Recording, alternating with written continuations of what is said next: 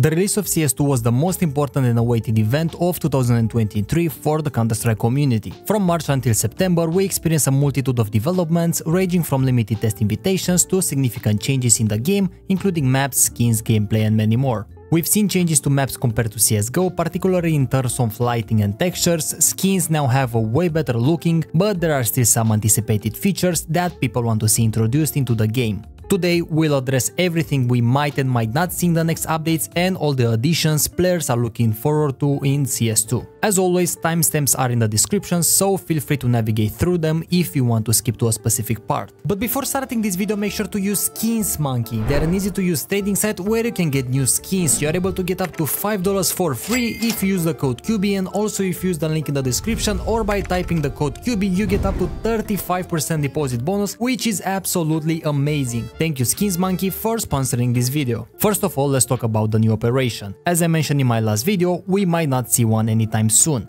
The short answer for this is that we lack short maps, arm race and danger zone, which are all crucial elements. On top of that, there are some important things that need to be fixed before adding such a big event, which I already covered. So, in my opinion, it will take a bit longer until we get a new operation. Next on the list is a new case. You probably know about the Kukri knife, which was leaked a few months ago. In December, Game Follower found different skins for this specific knife in the game files. We have Purple, Tiger Tooth, Damascus, Marble Fade, Ruby, Sapphire, Black Pearl and Phase 1, 2, 3 and 4. This can only mean one thing: we are very close to see this knife introduced into the game, of course in a new case. Keep in mind that the Revolution case was released on February 2023 and the Dreams and Nightmares case was released on January 2022.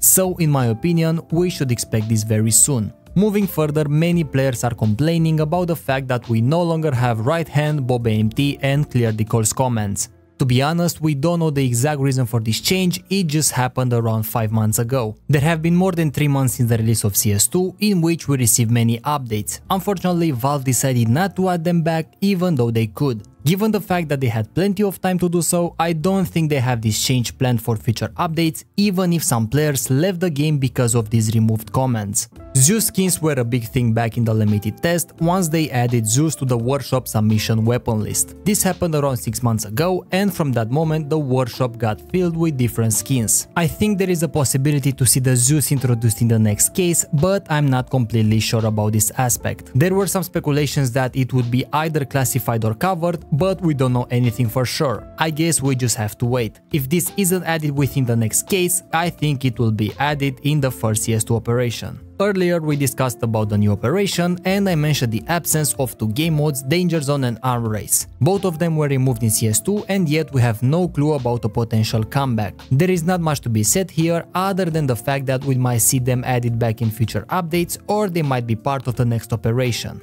Finally, the biggest problem that is still not fixed after so much time is the anti-cheat. Due to this problem, many players stop playing the game and claim that they will come back after Valve fixes this issue. Their plan is to update the VAG Live system and make improvements as time goes on instead of completely removing it and adding a new one such as a kernel-based anti-cheat. All of this being said, that's pretty much all for today. If you like this video, make sure to leave a like and a comment, subscribe for more CS2 updates, and I hope I will see you in my next